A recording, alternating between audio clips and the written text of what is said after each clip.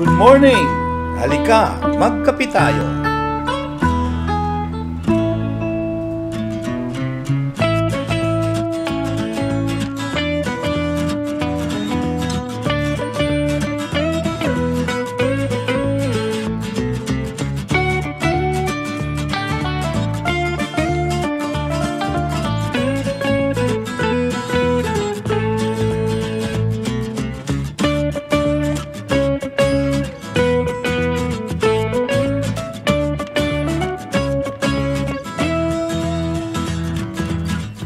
Welcome to the Morning Coffee with Father Jerry. Our text for today is from the Gospel of John, chapter 6, verses 35 to 40. It says, Jesus said to them, I am the bread of life.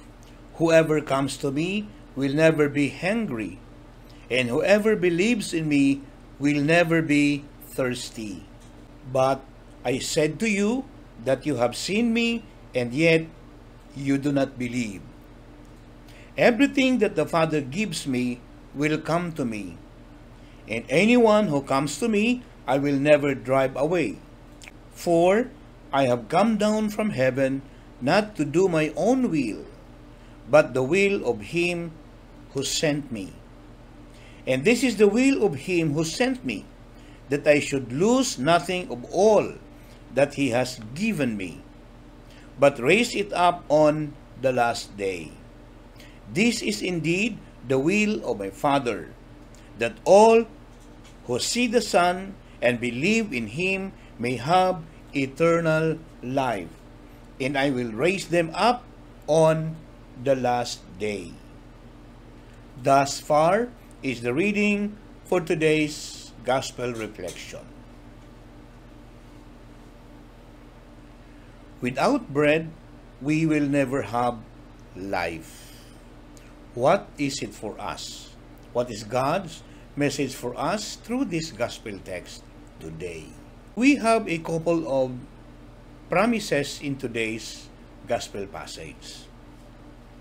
That according to his Father's will, Jesus won't lose anyone whom the Father has entrusted him, that he will never turn away anyone who comes to him. But in contrast to the other text in Luke chapter 11 verses 13 to 22, many would come and knock at his door saying that we have preached with you and dined with you. And then soon he would reject him, saying, I do not know you, stay away from me.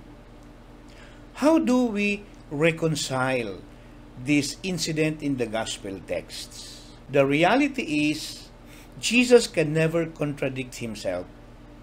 It may be possible that the later group came to him, making him as an object to be used for their own end or purpose, and was never the subject in their worship and adoration, while the other group openly and totally embraced him, motivated by their love of Jesus.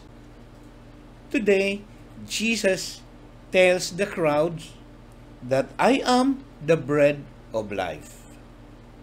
Jesus also says that anyone who comes to him will never hunger nor thirst.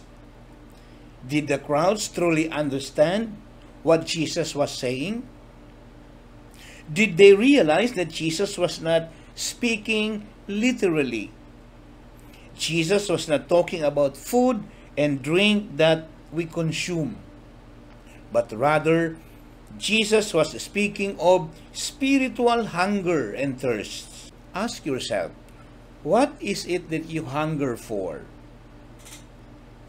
Do you hunger for love, friendship, relationship, or financial stability? Or a healthy life? Or a happy family? We human beings have many hungers in life.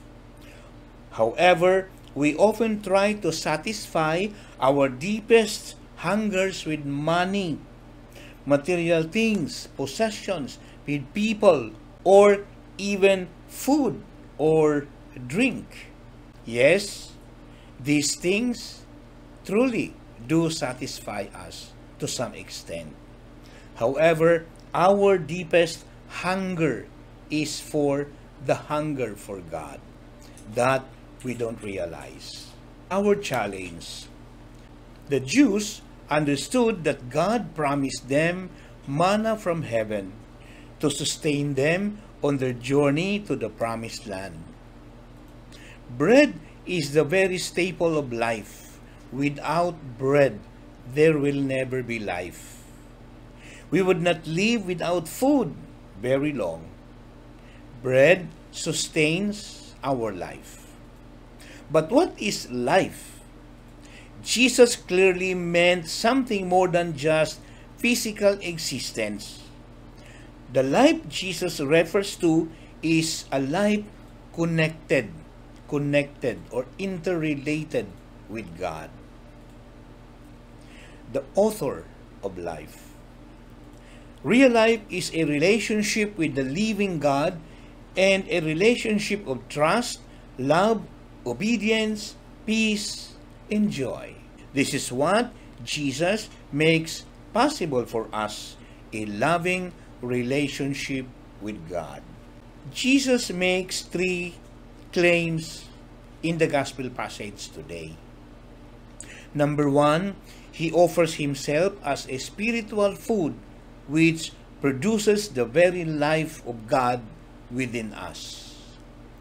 Number two, Jesus promised us an unbroken relationship and freedom from the fear of being forsaken or cut off from God. And number three, he offers us the hope of sharing in his resurrection.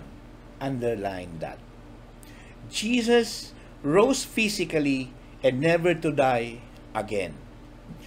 Those who accept Jesus as Lord and Savior will be bodily raised up to immortal life with him when he comes again on the last day. Let us pray. Lord Jesus, your death brought life and hope where there was once only despair and defeat.